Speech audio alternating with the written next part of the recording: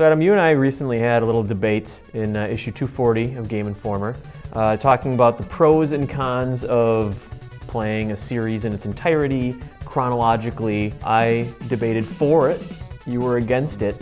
Maybe I could give you like an example of something. Like, I always want to give you like some insight into the like neurosis that I have about it. So I have never played like a Ninja Gaiden game like all the way through. I've always wanted to get into it, but I feel like I should beat Ninja Gaiden 1, 2, and 3 on the Nintendo Entertainment System before I dive into those games. I mean, if you want to play old games, like play old games and that's great. Like I play tons of old games, it's awesome. But to have this sort of compulsion to play through these older games that in so many cases are just punishing, especially in the case of something like a Ninja Gaiden. It's just getting punched in the face over and over and over again. Like, I weep for your time. Weep for me when I come in pissed off about Ninja Gaiden 3 and no one wants to hear about it, because it'd be like walking into the office and having seen like Rush Hour for the first time and really wanting to talk about that. You don't need to play through the original Prince of Persia on an Apple II. That's the reason I haven't played that series as well. Sands of Time, which is one of the best games of the PS2 generation. Mm-hmm. There's no... But Prince of Persia, that Apple II game, was incredibly important for like that kind of platforming game and like the sort of deliberate, you know, calculated jumps and climbing and stuff like that. And if it's something that you are interested in gaming history, or you just want to play this game that you heard about, absolutely, go play it. But not solely for the reason that you feel like you're not going to understand what Sands of Time is about or appreciate something like Sands of Time.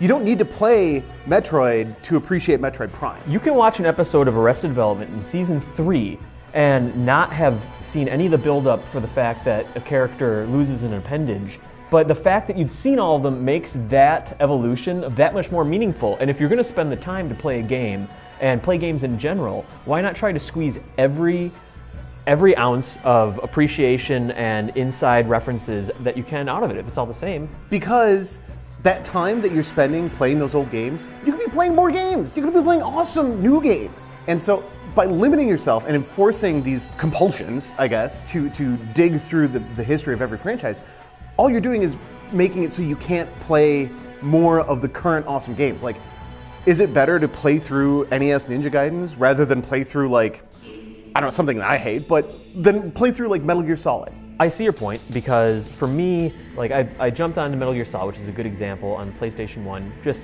what's Metal Gear Solid? I've never heard of this. And I didn't know that there was a Nintendo MSX series. And if I had known that, I never would have played Metal Gear Solid, you know? Right. And I would have missed out on something. So I'm right. I mean, I see where you're coming from, but in a perfect world, I would have played those previous Metal Gear Solid games before I jumped into the PS1 game, and then I would have known, hey, Metal Gear Solid is basically a remake of Metal Gear 2 on the MSX. And that's totally fair. It would be, in a perfect world, you would absolutely get more out of it. I totally agree.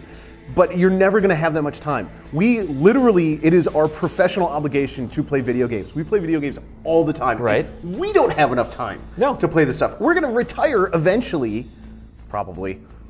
We're going to retire eventually, and we're still not going to have enough time. No, you're right. To play everything. We're going to die before all the games come out. My other point, though, is that once you start getting into games that inspired other games, you can start digging into sort of the PC history of like Western RPGs. You start talking about Ultima, Might and Magic, Wizardry, all those old games, Bard's Tale. You are never going to play through all those games. They give you a great foundation for understanding what Mass Effect is about, and well, Mass Effect is actually kind of more, I would say, Japanese derived at this point. But okay, it would give you a better idea of what things like Skyrim are about, for sure. And you would see much more of the sort of context of how those games and what those developers are thinking.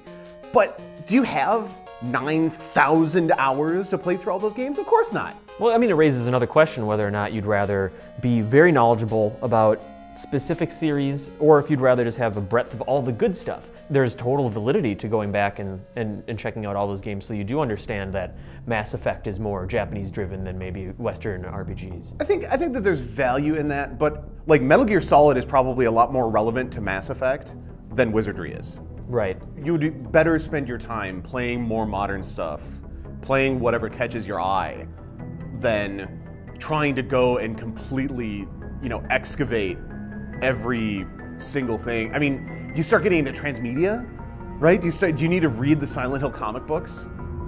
Don't read the Silent Hill comic books. There's a guy that's reading like Dead Space novels right now. I don't know if you're talking to the right guy, but they're not that bad. So It was about the guy that started the unitology thing. It's fun doing deep dives on that stuff, you know? Like if I hadn't played, if I hadn't gone on my way to play like every Castlevania game, even some of the crap ones, like I wouldn't appreciate how great Lords of Shadow was and how great it was for the series, you know?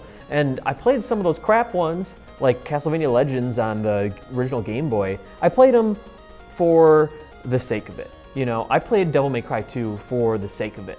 And I'm happy that I did, even if, you know, in the meantime I could have been playing Prince of Persia or something, and it's an objectively better game than Devil May Cry 2. But I know a lot more about Devil May Cry, and I value that depth of knowledge. I think I value that more than having missed one good game that most people have played. Do you need to play Mario Brothers, Super Mario Brothers, to appreciate New Super Mario Brothers? See, I don't think you do.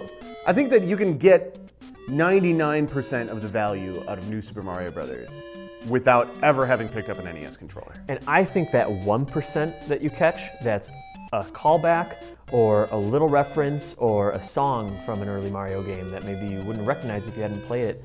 Maybe it is 1% in the greater scheme of things, but I think as an overall appreciation for the brand or for that experience, like that little spark that you get for knowing that little thing, like you're playing Castlevania Lords of Shadow and you recognize I'm in a music box and doing some weird music box remix of Vampire Killer from the first Castlevania game. That callback, having played those old games as poorly as some of them have aged, it just strengthened the enchantment of the entire experience for me. And I think that 1% is incredibly important for me. Reading Dead Space novels is too high a price for that 1%.